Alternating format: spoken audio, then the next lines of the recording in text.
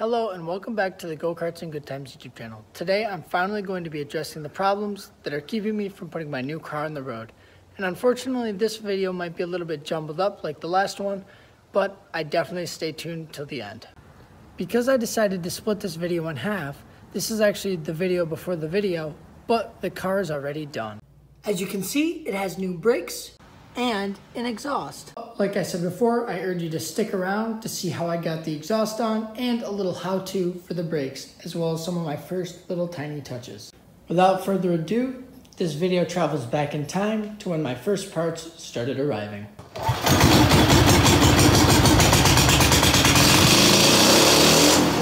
Coming a day sooner than expected, my manifold from eBay with the cat finally showed up for the Impreza. This is the biggest part that's keeping me from getting this car on the road. In any case, for eBay and for the price I paid, this really doesn't look bad. The welds look decent enough and it looks like the right part for the car. For the time being, this is where it will lie. Today we're back again, and because making it work right is more important than making it look good, I'm going to start by replacing the catalytic converter. The first step is unplugging these O2 sensors so I can extract them once I get the cat out. These are a little bit stuck on there, but a little persuasion and they should come off no problem. And after getting both clips, 1 and 2. My next order of business is getting the car jacked up so I can remove the header. With a good jacking point located, I can get this thing up in the air. With one side set, I can move to the other. First, I'll get this horrendous and rattly heat shield removed. Then I can drop the manifold.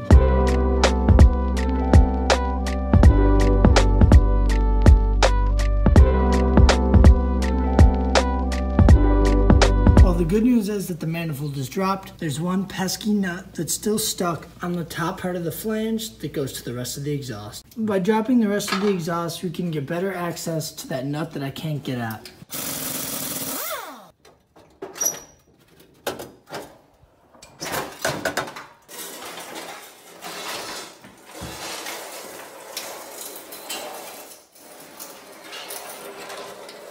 Before I move on, I'm going to extract the O2 sensors, then work on getting this exhaust shield removed, which happens to only have a couple pieces of hardware left. These removed, in good condition, I can start chopping this up.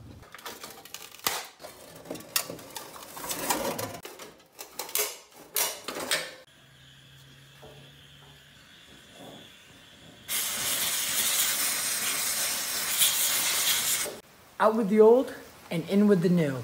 And after acquiring new studs, I can finally get the new manifold installed. Before I go throwing the new manifold in, I'm going to get these plugs taken out and install the old O2 sensors, which hopefully still work. The sensors installed, I'm going to move on to getting those new studs in. Again, it's just a matter of getting these in and getting them snugged up so that I can clean up the surface, put the gasket on, and put the manifold in. After getting the original hardware cleaned up a little bit, I can finally put it all back together.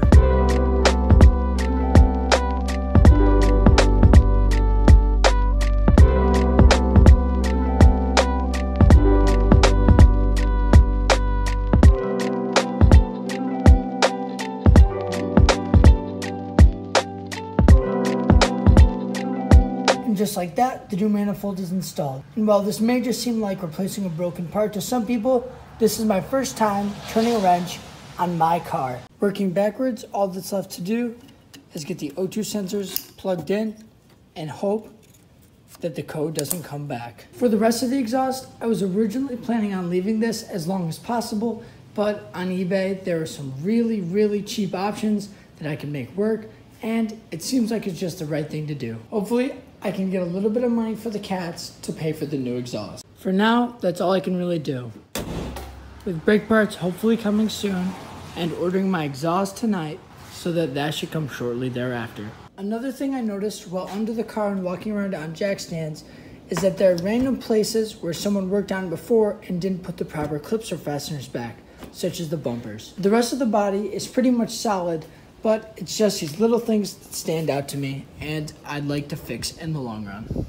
At the end of the day, while I do want this car to be driving at its best, it is kind of a beater. It was really cheap to begin with, And it's a starter car and a car that's going to be enduring the hard winters of the Northeast. Fortunately, I noticed a torn CV boot on one of the axles, which will need to be resolved eventually, and a little bit of oil buildup on one of the banks of cylinders on the engine.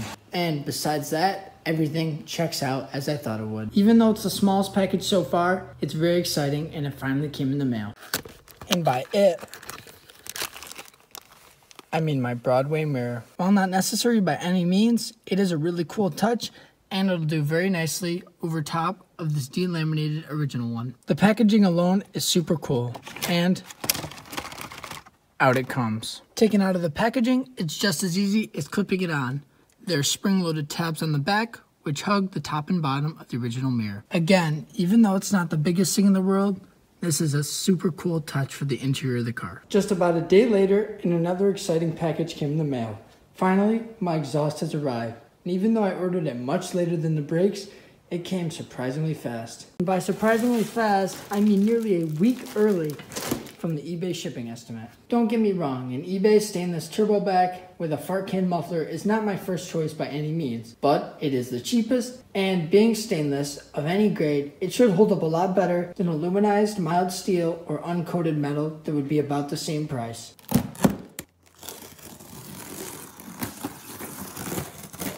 The real question in my mind is, what do you actually get for $200? Looking over everything quickly, nothing appears to be damaged, so that's a good sign. Another point I want to make, I know that this is a much larger diameter than stock, and that means a lot less back pressure, which is great if you're talking about using it for a turbo application like on the WRX or the STI. Here, less back pressure will mean slightly less low end and slightly more high end. A compromise I'm willing to deal with. While this is considerably larger than I expected, this exhaust will work just fine if I can get it adapted up to the manifold I installed. Unfortunately, I won't be able to start working on it until the weekend, but at least it's arrived, so that when I have the time, I can start getting parts of it installed on the car. Unfortunately, to make the new diameter exhaust work with the factory manifold, I'm going to need an adapter that goes from 2-inch to 3-inch. Fortunately, I was able to find a stainless steel one for cheap on Amazon, and I was able to find this flange up in my store of random parts that I get to use to go onto the factory manifold. I can only guess that it's a flange off a collector of some old headers, but it happens to be just the right diameter and fit onto the Subaru manifold. All I really have to do now is wait for my parts to come in the mail before I can start working. It's the next day and another somewhat heavy package arrived.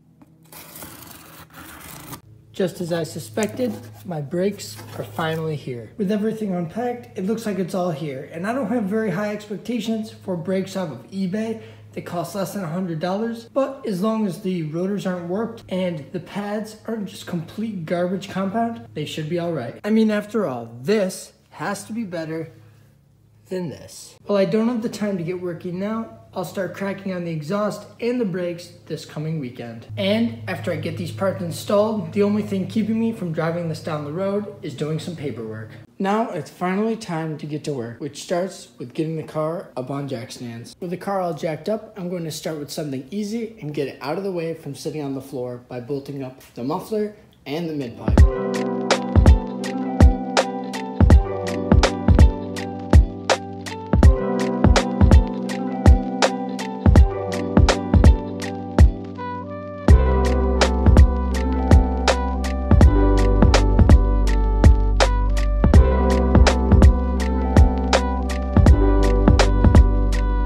Is all I can do on the exhaust because I don't have the coupler that I need to modify the other part and get that bolted up to. The next step now is brakes. Brakes are pretty simple and straightforward, so I'll probably only actually be showing the process for one wheel. I'll probably be adjusting the parking brake as well because it seems a little bit loose when using it in the car. And the fairly obvious first step is to take all the wheels off. Typically when taking off the wheels, I'd probably clean them up and use some rim paint on them to look a little bit better than the chipping and dirty state they're in now. But I do want to get wheels and tires as soon as I have the money for it, so I don't know if it's really worth it because they'll be dirty most of the time anyway, and new ones are coming as soon as possible.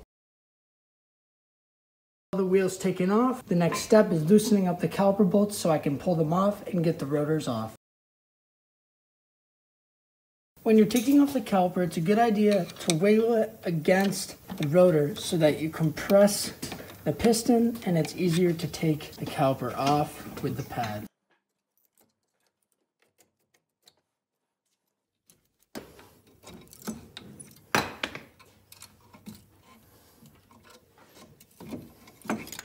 It's also a good idea to use one of the old pads and some channel locks to compress the piston so that it's a lot easier to get it reinstalled with the new pads and rotor.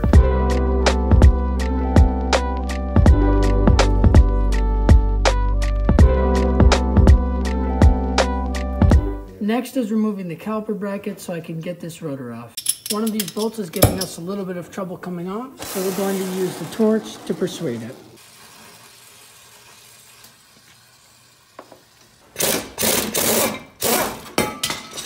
One step you'd want to take after removing the caliper bracket is removing these slider pins. These are what the caliper actually bolts to, and these are what slide in and out as the caliper is used. On the driver's side bracket they came out just fine, but on this passenger one, it's a little bit stuck. This is the primary reason why the brakes hung up and started to smell as you drove the car around. Typically, after cleaning these up, you'd want to replace this boot, as well as cleaning up these inner races that the brake pads slide against. These pins and the inner races of those brackets both get the wire wheel treatment so that they can slide smoothly and so that they don't get seized in for next time the brakes need to be done. With everything from here to here to here cleaned up, everything gets to be greased. And typically you'd want to also wire wheel and clean up this hardware as well. I will be getting new boots for these pins. And one of these pins has a little recessed section for a rubber tube that also comes with a kit for the boots. With both of the fronts disassembled, I'm going to hold off on the back until I can run to the parts store to get brake cleaner and this new hardware before I start reassembly. Basically the same process for all four wheels until it comes to the parking brake. So far, nothing looks too bad, and this is where it'll sit until we get back from the parts store. Unfortunately, if I wanted the OEM replacement bolt, I'd have to wait multiple days for it to come into the parts store, and it's very expensive. I did, however, get the boots, so now I can use brake cleaner to clean up these parts and get them greased up for reassembly. Now, this is a little bit to do one-handed, but this tube just slips right over, and you slide it down into this recessed area here. With a little bit of lubricant applied, it slips right on into place. Again, hard to do one-handed, but the boot should slip right over and slide into place on its groove. And after some lubricant is applied to the cleaned surfaces here, it should slip right in, and the other end of the boot will slip right over the other groove here. Then the exact same process is done for the other side, minus that special tube. The next step before getting the bracket installed in the car is getting these installed. A little bit of lubricant can go a long way with getting parts installed and keeping them from getting corroded into place. Again, a little bit easy with one hand, but it just shows how easy it is to do. To get these brackets clipped in place, then lubricated before this can be installed. With the bolts clean and the bracket all set, it's finally time to get it installed. It's always a good idea to degrease your rotors before you get them installed. From here, it's basically the exact same process we used to disassemble the brakes, but backwards. Starting with getting the new rotors installed, then getting these brackets bolted up.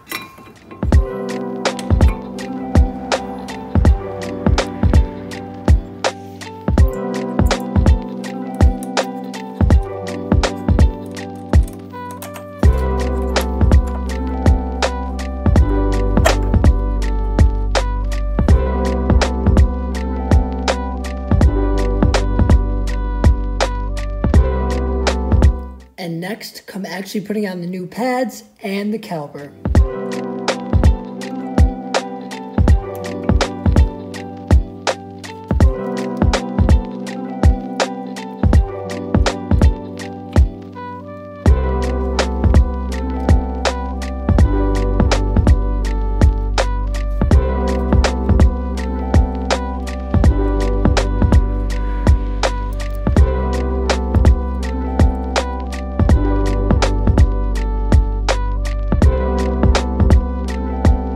And just like that, the new brakes are installed. Just like I said before, that's basically the process for all four wheels, except for the parking brake. Here, we're not actually going to be replacing any parts because they're in good working order, but we will be tightening up the parking brake, and then before putting the rotor on, cleaning it out really, really well with brake cleaner.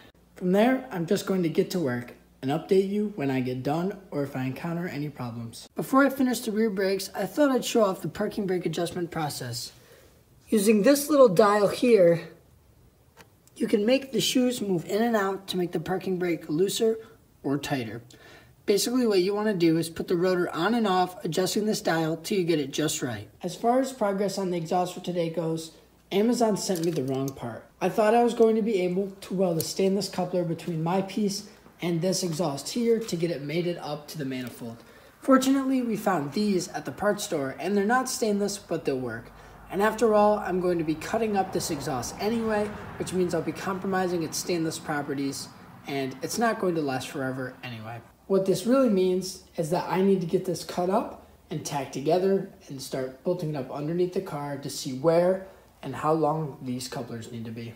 The time has come for the first step of the exhaust modification, and to be honest, a very nerve-wracking step of cutting up the brand new exhaust that just came in the mail. With the first section of pipe cut and deburred, it's now time to move on to this section of the downpipe. With the second section of tube cut and cleaned up, now I just have to get under the car and see which direction the pipe needs to go. As far as this piece goes, it's alright if I just weld it straight onto the end of this one. I also took the time to grind down smooth and remove that little bracket that would have been used on a WRX, but I don't need because I'm chopping this pipe up anyway. All that's left to do is get this thing tacked up.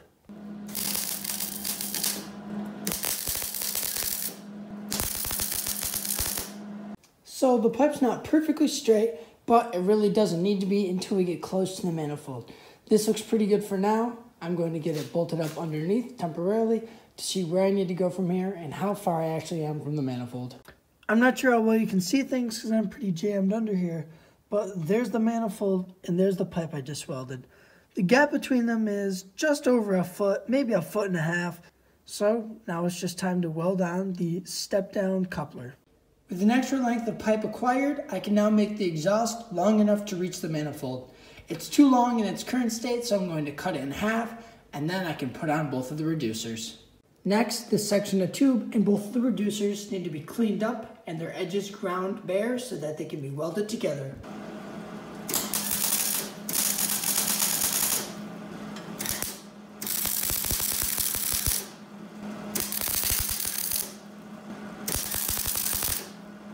You'll notice that I cut this piece at an angle. That's because from where the exhaust is currently pointed, the flange for the manifold is up slightly and at an angle to the right.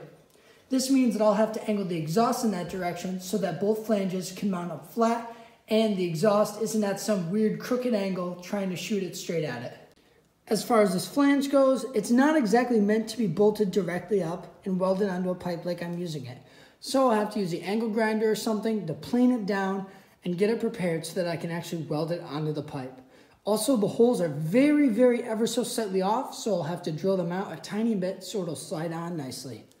I'd just like to add that if you've seen any of the other videos on my channel, you've seen enough of me grinding and drilling holes, prepping metal and stuff like that, so I'm mainly leaving it out of this video because it's just a time waster. And with this piece prepped, I can finally start bolting stuff up under the car so that I can tack it together. Another side note, hopefully I can sell these catalytic converters and this up pipe that I obviously won't be needing because it's not a WRX.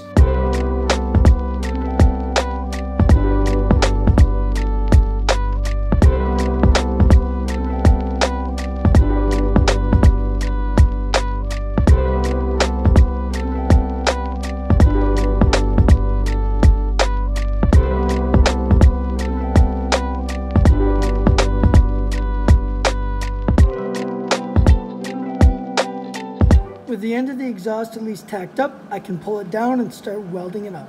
Now it's basically just a bunch of welding. And unfortunately, there's a bit of an air gap between the flange and the pipe, so I made a shim to get a little bit closer.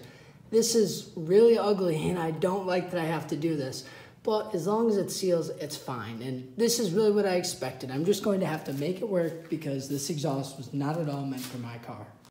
And in any case, it can't be worse than the chopped up factory exhaust that was already in there that had random sketchy stuff like this anyway.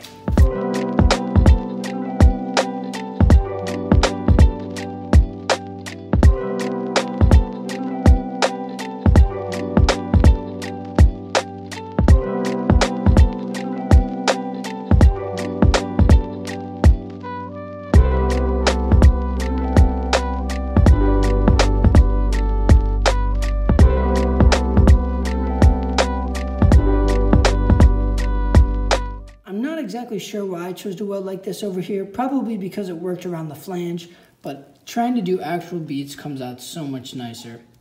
And I probably should have done some practice welds before I started going at the pipe, but these really shouldn't leak, so I don't have a problem with how it looks regardless.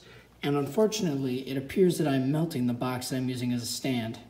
If anything, judging my welds based on the most recent one, these don't look too bad. I'm really surprised.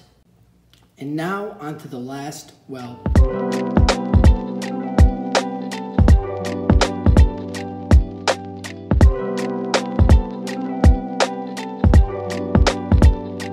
Probably because I'm welding eBay stainless steel with non-stainless wire, and that all the other joints were slightly overlapped, and these at some points had a slight air gap.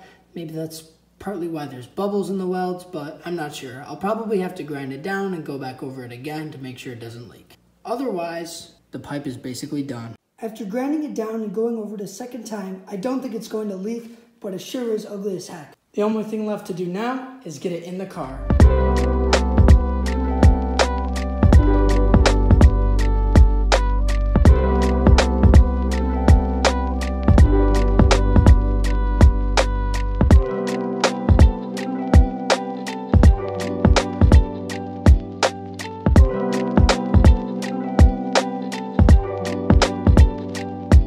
You can probably notice from the time lapse that when I tighten the flange from the manifold to the rest of the exhaust, it pulls it down into one side. This means that I'll probably have to make a cut and weld it back at an angle so that there isn't pressure on it. It's at least bolted up though, and I figured before I go through all the trouble to rip it down, I should at least hear it start up once. Unfortunately, it appears the battery's actually dead, so I'll put the trickle charger on and we'll come back tomorrow. Even though it's not perfect, the battery is now charged up enough for a proper start.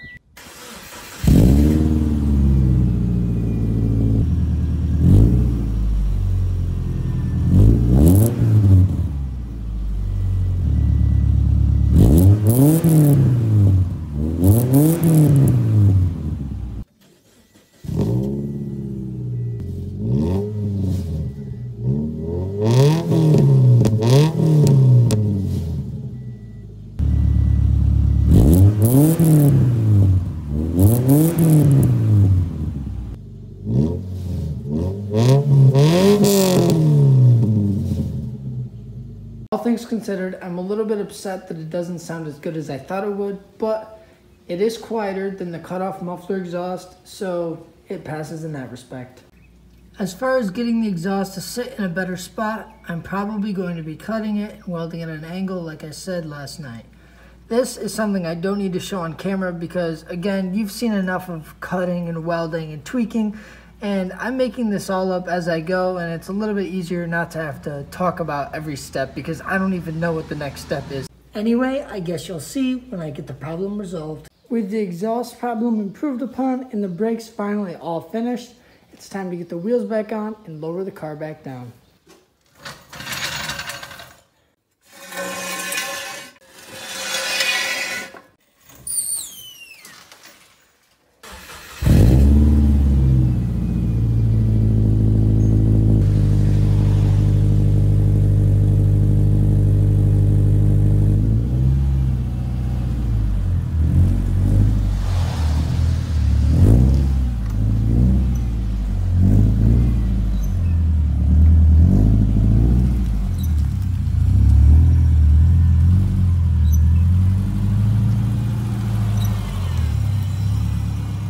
Wanted to get a real sound clip outside of the garage.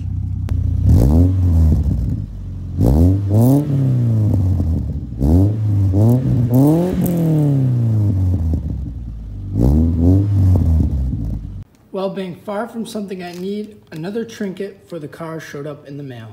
Getting these screws right here loosened up, one side of the nylon strap should slip out so that it can be installed around something. Again, it's another stupid little accessory, but these things add up to really make the interior of the car. It's been a few days, and this video is finally edited and done. This means that the only things I have to do before I consider the car done are a couple little maintenance items like an oil change, replacing some blown bulbs, and getting it clean. And since the last clip, the clearance issue with the exhaust is resolved. It's finally time to give this thing the love it deserves. With a bucket of supplies, all that's left to do is get to work. Normally I'd do some kind of edit here, but I really just want to get this thing done. So let's do it. And just like that, it's done. And it's probably not as clean as I wanted it to be, but it's a hell of a lot better than it was when I started. And sure, it has its fair share of nicks and dings, but I never expected it to be perfect anyway.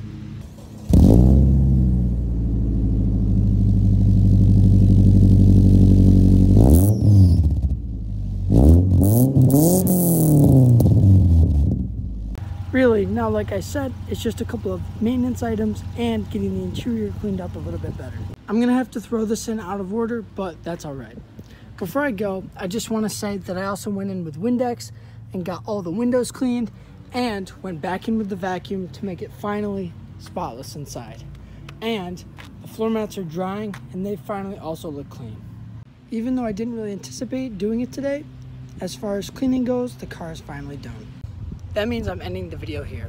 I hope you enjoyed, and if you did, I'd appreciate it if you liked the video, commented, or even subscribed to the channel. For now, this is how the car will sit before I can start doing real mods, like lowering the car or getting wheels. But for now, this is me signing off.